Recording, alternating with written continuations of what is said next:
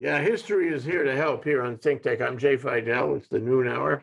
And Peter Hoffenberg, professor of history at UH, joins me. And we are here to talk about the future of the Supreme Court. What is the future of the Supreme Court? Because if you connect the dots lately, it's a toxic broth that is killing our society, and that has only the most dire expectations going forward. It's not just the reversal of Roe v. Wade. It's case after case after case of effectively destroying, our rights. This is very hard to take, and I guess we have to look at what is happening on the Supreme Court, how we can judge it, measure it, and develop expectations for the future, with the help of history. Although I have to say, Peter, I have to say that this is all a kind of a surprise to most of us. Maybe we weren't watching carefully enough, but now we're stuck with a Supreme Court that is really bad, really awful, and really out of step with the country and with the ideals of the country. And I don't know. I honestly don't know that history can help. Well, should I say goodbye then, or do you want me to stay? I'll stay anyhow. We'll Okay, all see. right. I mean, Some random thoughts. as we know, history to help with a question mark. So let me quickly respond, and then we'll continue. One is, I think, for people looking at the history of the Supreme Court, and particularly the way that certain parts of the Republican Party and the Federalist Society have approached the Supreme Court, this is no surprise. So if we want to look at history, and I know you don't want me to say history repeats itself, it doesn't, but it is still helpful. There are a couple historical points I think we need to consider. LBJ appointed Fortas to the Supreme Court. Nixon essentially blocked that. The Republicans blocked it. Berger went to the court. And really, ever since then, we have been on a path to this point of view. So I would say since 68, we have been on a path. Secondly, you're absolutely right that this is a crisis of what some scholars, I think, recently call legitimacy, right? Do people think, under the rule of law, that the Supreme Court is playing by the rules of the rule of law? After all, the Constitution only has one provision. It establishes a Supreme Court. It doesn't tell us how many, it doesn't tell us term limits, it doesn't suggest age limits, none of that. And it began very small. And then, apropos of your point, I think that most columnists have pointed to one example of court hacking in response to the Supreme Court being out of political and social step. But that court packing was actually the second. The reason we have the number of justices we have now is because of the crisis over impeaching President Johnson at the end of the Civil War. So, in a way, you're absolutely right. This is new in its depths, perhaps, but there are precedents to think about. So, in other words, certain times when people gave a lot of thought to the composition of the court, because what the court seemed to be doing was not just out of step politically. I think you're absolutely right. We're not just talking about partisan politics, we're talking about social views, like an overwhelming number of Americans who have a particular view saying that there should be an opportunity for abortion, even if there are limits. Overwhelming number of Americans who want gun control. The final point I'll make before you ask me any more is that, in a way, what the court has done is return us to the Articles of Confederation. It's returned us to a weak federal government, except for what it wants to do, such as getting inside a woman's body, and returned as much as possible to the states. And everybody who took AP or non-AP US history remembers, right, that the Articles of Confederation is essentially exactly that: various states with a small, limited federal government. And I think, as a historian, I think that's part of what we're battling here. What are national interests and what are state interests? Okay, I will shut up. I hope that helps a little bit. Now we can rock and roll. Now we can rock and Now we roll. can rock and roll. Well, from a kind of limited view of things, sort of a now view of things, or Mhm. what the younger generations might be thinking here, is that the court is wrecking the country, socially, arguably economically, and politically. And the court is taking the Constitution as we have known it apart.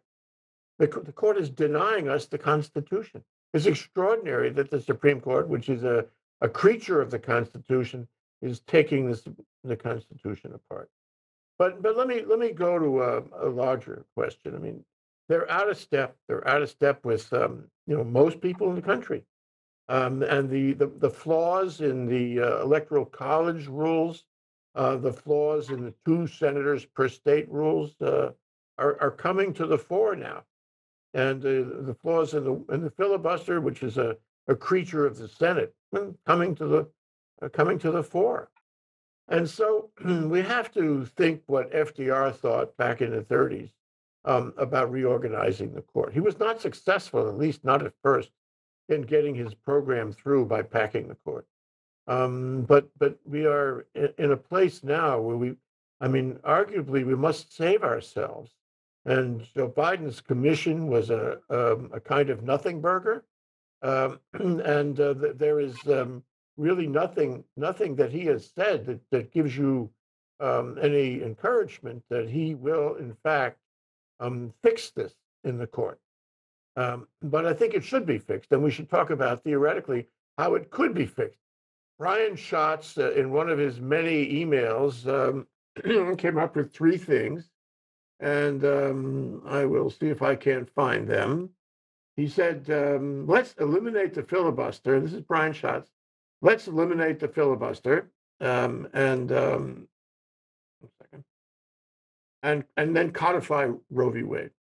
That's not a solution to all the problems that you and I have discussed in the first 5 minutes of the show about the Supreme Court, but that's his first point. Then he says, let's elect more Democratic United States senators so we can turn the Republican majority in the Supreme Court into a progressive majority. And that's nice, but they're there for life, man. That's not going to be immediate, and they have done enormous damage even in a few days. So I'm not sure the time frame works on that one. And then he says, let's help to win legislatures across the country. Since this is now a question for states to decide, not only Roe v. Wade, abortion, but other things too. We are finding, as you said, just as you said, that they are laying it all off like the Articles of Confederation onto the states, and that could be a one-way street.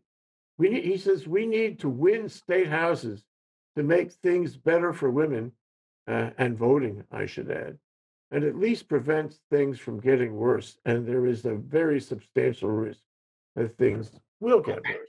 So there are a So lot my of question is, what do we do? What are the options now in a right-thinking electorate?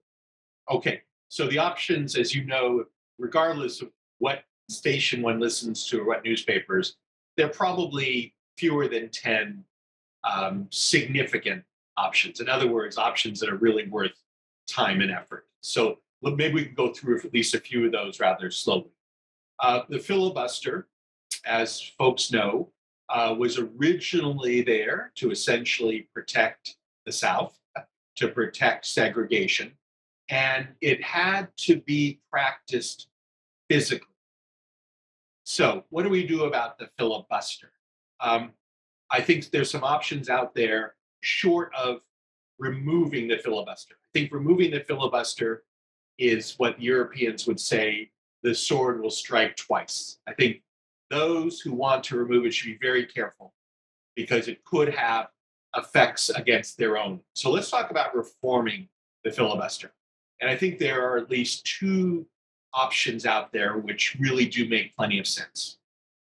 The filibuster is not required for a clearly constitutional issue. Voting rights is a constitutional issue. Reproductive rights are constitutional issues. So the Senate could reform itself. And now that, of course, would lead to some debate about what is a constitutional issue or not. But this is Secretary of State Hillary Clinton's idea. There's nothing new with me, that we keep the filibuster, but we reserve it for really nuclear constitutional issues. Secondly, it seems to me, Can I stop there? I sure, want you to remember where you were, but it seems to me that the Supreme Court, which is a maverick court right now, could say, wait a minute, if it's a constitutional issue, we have control of that. You guys cannot amend the Constitution by a vote in Congress. We can interpret the Constitution. And if you don't like our interpretation, then amend it. So, I mean, I think, for example, in the hypothetical case of the Congress codifying Roe v. Wade, everybody walks around thinking, oh, yeah, yeah, we can get the votes. We can codify Roe v. Wade. I'm not sure the Supreme Court and your friend Clarence Thomas would agree with that. He might say, no, it's up to us, not Congress. except that all of the recent decisions, so I'm going back 2 or 3 weeks, because there's even an important one today about the EPA. They all essentially are grounded in the philosophy that the court does not make policy. So Well, in Roe v. Wade, in the reversal of Roe v. Wade, the court said, ignoring the Ninth Amendment in the unenumerated clause provision, they said, well, it's not in the Constitution, therefore it doesn't exist. And they can keep on saying that. they might be able to keep on saying that. That's possible. But also without legislation, you're not going to get a national policy. Now, what is another perhaps easier issue to think about would be voting rights. And even though this court, and here's where John Roberts is not allowed to hide. John Roberts has made two commitments during his career as a jurist. One is pro-business. Almost all of his decisions are pro-business. And secondly, ever since he worked in the Nixon White House, he's been committed to dissolving the Voting Rights Act. So here's a case where the Senate and House can determine, like the John Lewis Voting Rights Act, and pass that and push it, make the court respond. So rather than the court having the initiative, make the court respond. The second point would be, and I don't think this is very profound, and all these people are talking about originalism. Go back to the filibuster where the speaker must be there speaking. We've all seen Mr. Smith Goes to Washington. All right. You must sit there, or you stand there, actually, not even allowed to sit. And let's see how enthusiastic senators who are at hotels, senators pretending to be on the phone and not really on the phone, senators out gaining campaign funds. Let's see how keen they are, right, when they have to actually physically be there. Okay, I see we have a timer, so let me move on to a couple of the other options out there. Okay, so one is the filibuster, which in a way, right, would control legislation and help channel people towards the court. Secondly, and I think this is going to gain some traction, think about either term limits or what's going to be more difficult, an age limit. That's going to be difficult because there are laws, right, which prevent age-required retirements. But I think people are going to give. In Hawaii, you can't be a judge after 70. And so perhaps, perhaps we need that kind of a reform which says, keep the 9 justices. Now, that means the 3 or 4 recent appointees who are all younger than you and me are going to, could potentially be around until the climate has destroyed our entire Earth. But I think that's not an unreasonable idea to say that the founding parents certainly, when they listed the court in only 3 or 4 sentences, right, they weren't thinking about 90-year-old judges who were judges for 50 years. They didn't think about people not having any kind of limits. So that's the second one, right? So we have the filibuster. We have limits or age. Third option is to expand the number of justices. And again, before folks get worked up about it, Again, the Constitution says nothing about the number. And historically, there have been 3 increases.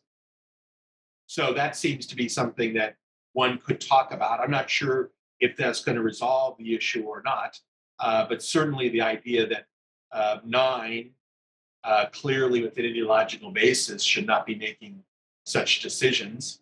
Now, the difficulty there, of course, right, is if you expand it, whoever controls the Senate is going to have even more power, right? They're going to be able to appoint even more. Um, those seem to be the half dozen or so or handful that are out there with real discussions. And it seems to me, and you're a lawyer and I'm a historian, there are a couple of different points to think about this, right? One is the court itself. Secondly, right, is how people get to the court.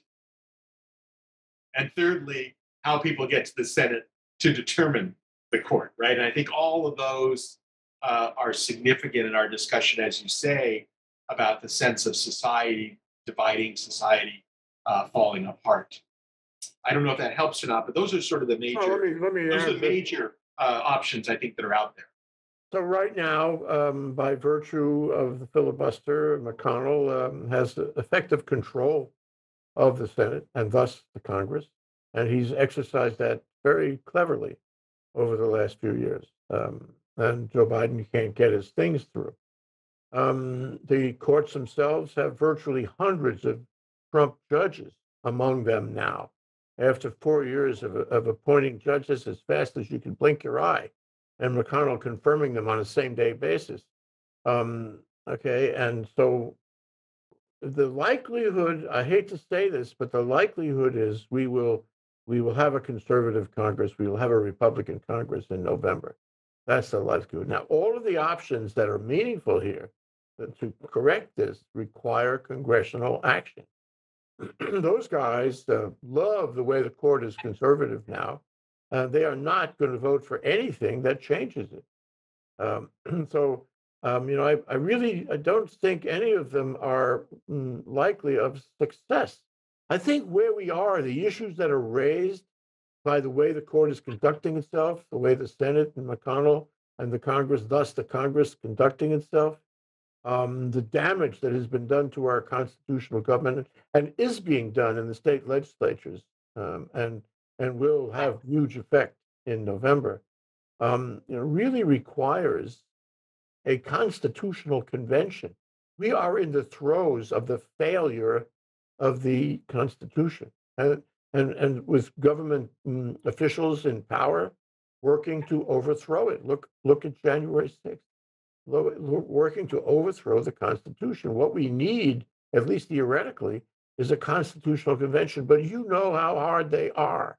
You know from looking at Hawaii how hard it is to get a constitutional convention going. And once you get it going, who serves and what the priorities and procedures are, and whether it can solve the problems. And of course, there's resistance in Hawaii to having it at all, because from a political point of view, you are afraid that you don't want to have it because it might undo your own position of power. But I think we are in a place where the government needs to be reformed in general. And I don't know of a way that we can do that.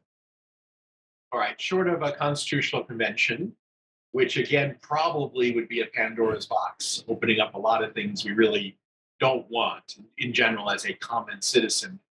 Let me take a page from Brian, from Senator Schatz's email, and play by the rules that the court is playing by. And the Democratic Party turn its attention increasingly to the states, particularly ensuring that voting rights are protected. In many of the crucial states, if it really is one person, one vote, the state houses would not be the way they are. If places like Arizona and Wisconsin and Michigan and Pennsylvania and Georgia, all those states which are passing highly restrictive voting rights or restrictions on voting. So I think in that case, if I could take your views, which are bordering on despair, and Brian and Senator Schatz's, which are bordering on campaign funding, the campaign funding letter, I think maybe it's time I mean, the Democrats have usually, as a party, spent a lot of time thinking about national issues and spending less time organizing locally, less money locally.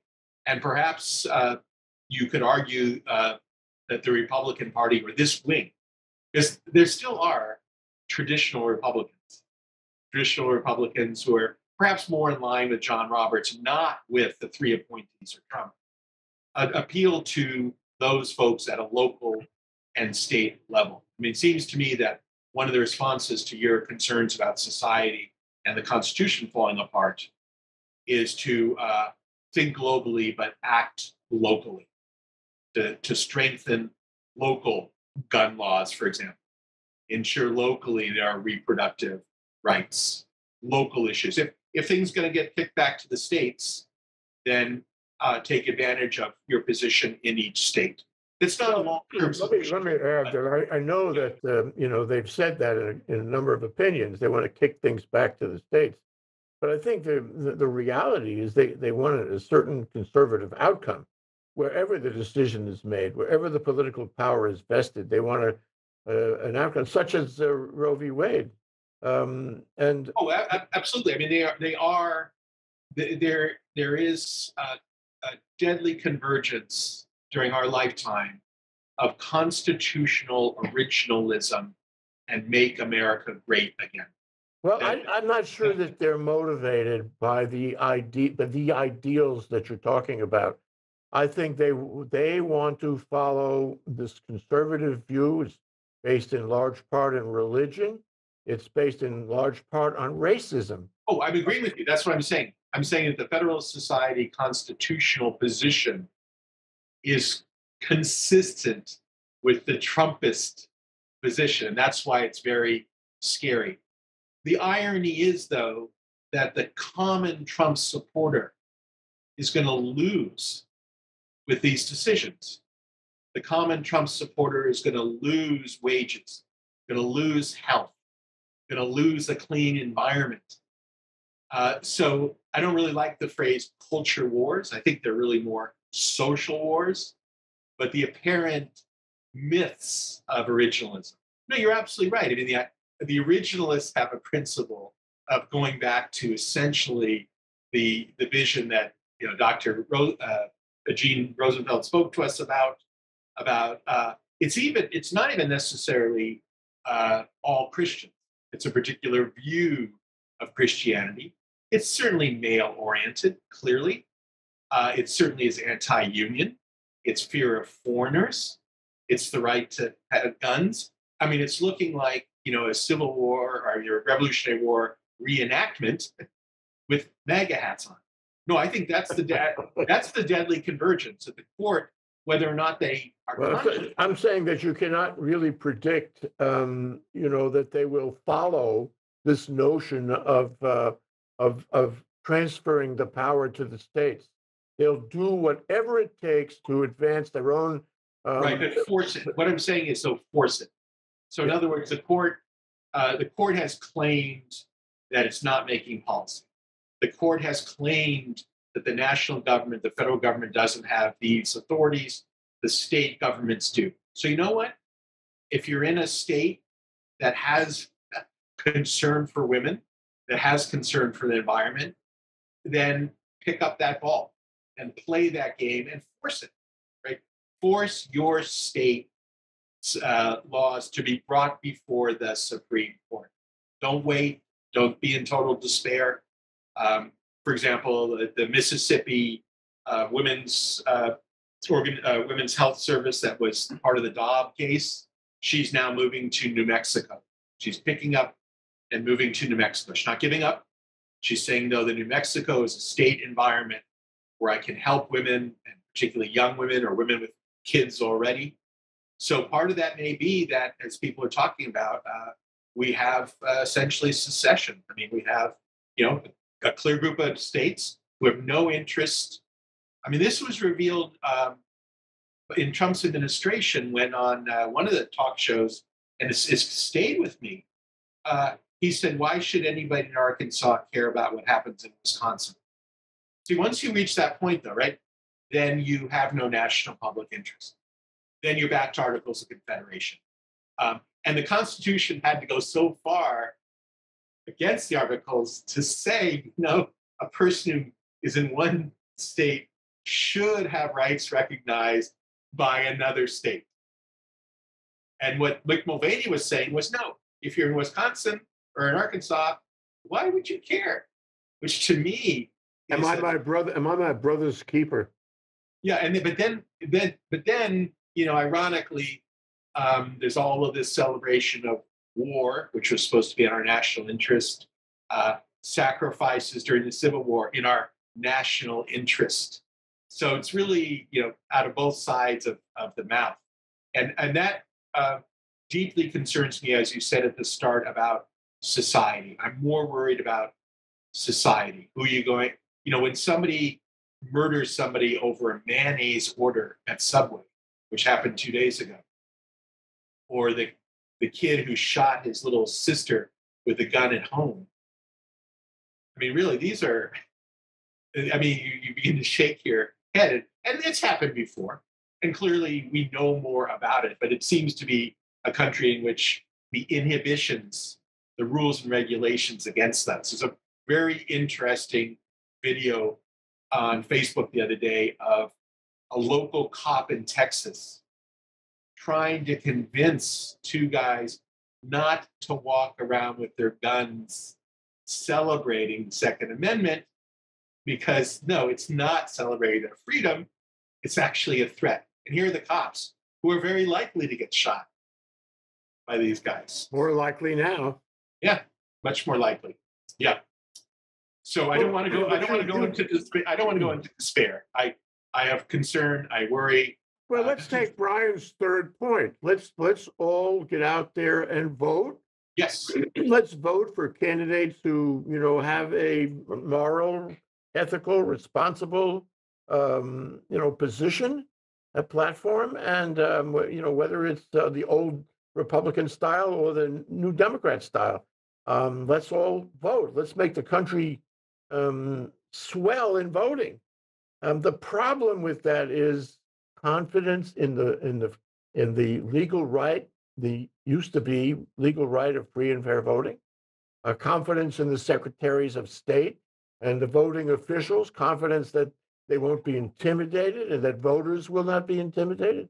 I mean, our voting system is under tremendous threat this November, tremendous threat, not only in the de facto of it, but in people's perception of it, and confidence in it. I'm really worried that the voting system will not reflect the true wish of the electorate.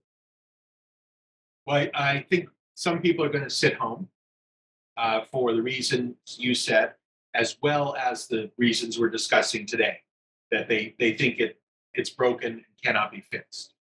But those things being said, I think still an effort should be made to register, an effort should be made to not, like in Texas, have the same number of mailboxes to vote in Houston as in a rural county. I mean, these are all the manipulations. In Israel, the Supreme Court has two windows by Chagall. One is law and one is justice. And the Supreme Court is hiding under a seeming rule of law and avoiding the matters of public justice. And when you say that there should be one mailbox in Houston and one in rural Texas, there again, you're hiding under just the letter of the law. But that's what originalism does. For example, what is cruel and unusual now? I'm waiting for the Supreme Court to say that what was cruel and unusual in 1789 is now cruel and unusual. I mean, if you really want to push originalism, right, you go back to all of that language, and that's scary.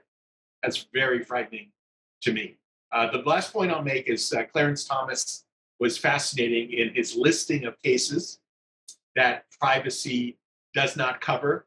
And it was fascinating that he did not include loving. That was fascinating because essentially under his idea of the Constitution, Ginny Thomas and Clarence Thomas should both be in jail for violating the Constitution by having an interracial marriage. It's not protected. and the state in which he lives is allowed to arrest him. It's really cherry picking. Let me pick and choose what I like to be covered under privacy and what I don't like to be covered under privacy. Well, And that that's takes me, dangerous. it takes me to That's dangerous. my last question to you. I mean, Clarence Thomas is, he actually votes to protect his wife's politics, her political activities. He actually votes, and he doesn't recuse himself, and nobody, including Roberts, says anything about it. So that's really a problem, and the average person on the streets is okay. So he's not including Loving because he's in a misogynist marriage. That's to protect himself. So the thing about the recusal and his voting on cases involving the distribution of materials, right, in which she might be implicated, that's to protect himself. It's so obvious that he's there, sitting, voting, taking these actions to protect his own interest. You really get tired of it. Never before have we had a Supreme Court judge that visibly voted to protect his own interest. So what I'm saying is that the public legitimately, with good cause and justification, has lost or should have already lost any kind of respect for this court. It's the approval rating is down to between 20 and 25. That's I too mean, high. Biden's approval rating is better than the Supreme Court. That should tell you something. I would say, in light of Thomas, that years ago, Douglas was forced to remove himself from the Sierra Club board because of the possibility of an environmental issue. This raises another possible reform, which is that the Supreme Court is protected from all the other regulations towards all the other federal justices. So federal justices have to report their earnings. Federal justices have to recuse themselves. It may be time for, again, the politicians in Congress. And again, there's nothing in the Constitution that protects, right? There's nothing in the Constitution that protects a Supreme Court justice from the same rules of other federal justices. And I think we have a real problem, just to finish up, of Supreme Court justices giving what are essentially policy talks towards ideologically grounded think tanks. Yes, that is happening. That is happening. That's the whole, and I would include the whole spectrum. So I don't want Sotomayor going to a particular one either. But clearly, Alito, Gorsuch, Thomas have been coddled by the Federalist Society. Don't forget Barrett. Yeah, they've gone to talks at the Federalist Society. They all have massive book deals. I think it is, and again, not to coin a phrase by any means at all, it is a legitimacy issue towards the public. And even those who like the court because the court is doing what they want the court to do. So in other words, they like the court because they think of the court as a policy instrument as well. Okay, well, let me go to this though. I mean, there's a lot of lawyers in the country, and I think they've been AWOL on so many things that Trump has done and caused. But the fact is that they have gone through their law school education, their careers, their arguments in court, always respecting the President of the United States Supreme Court. The justices of the United States Supreme Court walk on water to the lawyers and to many other people in this country. And now, for the first time in our lifetimes, Peter, we are faced with a situation where we do not have confidence in them. We do not believe that they're legitimately looking out for the interests of the country. That's awful. It's like the Senate, by the way, not looking out for the interests of the country. How should we see that? And the title of this show is, how has the Supreme Court changed, or words to that effect? And my question to you is, how should the average citizen, or for that matter, lawyer or history professor, be looking at the Supreme Court now? It's not like what it was. And the view we have of it shouldn't be what it was. But what should it be? Well, it should still be, I think, what is in the Constitution, which is that the Supreme Court should be above partisanship. It can't be above politics. It has to be above partisanship. And while respecting the rights of minority, the Supreme Court cannot impose the rights of minority upon the majority. I mean, that's really essentially what has been happening, that a minority view, is clearly a minority view, is given the support of the rule of law. And that is going to, I think we're going to have to live with that with this court, but it'll be incumbent upon future senators who review Supreme Court justices to hold them to what they say. I mean, there's an argument that at least 3 of them lied to Congress. There's a legitimate argument there that they purged themselves to Congress. Now, I know that some of the pundits have said, well, they followed the non-Borg path because they didn't want to be borked. But the Senate can ask philosophical questions. The Senate can ask tougher questions. I think the Democrats, and I don't want people to be mistaken of my views, I think the Democrats took the wrong strategy in the sexual assault question about Kavanaugh. I think there were a lot of legal, political problems with Kavanaugh. And I wish that they had focused on those. Clarence Thomas published articles supporting natural law. Now, you remember from your probably legal 101 first week, the United States does not abide by natural law. So I think one of the things we have to do is return the hearings and return the reviews to substantive legal issues which do matter. And look, Kavanaugh and Barrett barely slipped by. You know, it's not as if these are overwhelming. So my concern would be to restore the public's view of the court doing what it is supposed to do. Protect minority rights, don't impose minority rights in a way of overwhelming the majority when questions of privacy are at issue. We haven't mentioned in this program, and I want to take 1 minute and mention it, is that in order to do that, in order to do really a number of the things that Brian Schatz suggests and that we have been talking about, you need the press, you need journalists. It's, Maria Ressa spoke at the East West Center a couple of days ago. Right. And the point about that is she said, this is a time in world history where journalists are more important than ever. And we in this country, we need the journalists to keep on looking at what this court is doing and commenting and clarifying how right or wrong they are as never before. No opinion should escape the attention of the press and thus the public. And that's why, Peter, you and I have to continue having this conversation. It's only beginning for us. All right, thank you very much. I couldn't agree more. What the nature of the press is probably worthy of another discussion, but the principle actually I completely agree with, particularly for a young woman who might very well go home and be shot. That is bravery. She's brave, right? This is not a CNN journalist living in New York. This is somebody who puts her life on the line. Yes, that's true in the Philippines, but as time goes by, it could also be true in the United States of America. It happened in Annapolis when the newspaper was attacked, right? Yeah. And absolutely. We probably need to talk about journalism and maybe get Julian back here, because I think, as we all know, part of the difficulty is the consolidation and monopoly of various important venues. Particularly on the political right, the number of radio stations, the number of small newspapers who have essentially 1 or 2 editorial stances. So the playing ground or the battlefield is not particularly equal.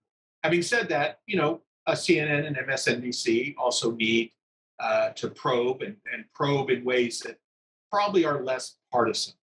I think a lot of folks are turned off in general by cable and cable shows in general as being too partisan. I mean, Okay, we're going to cover that. Okay, we'll cover it soon. Sure. Very good. Professor Peter Hoffenberg, thank you so much. History is here to help. Be well. Aloha, Peter. Aloha. Thanks. Take care.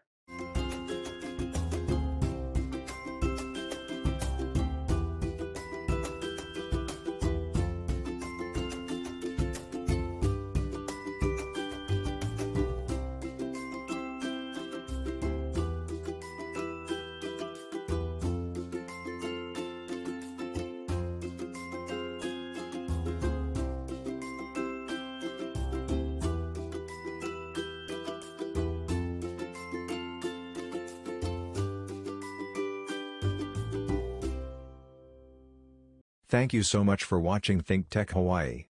If you like what we do, please like us and click the subscribe button on YouTube and the follow button on Vimeo. You can also follow us on Facebook, Instagram, Twitter, and LinkedIn, and donate to us at thinktechhawaii.com. Mahalo.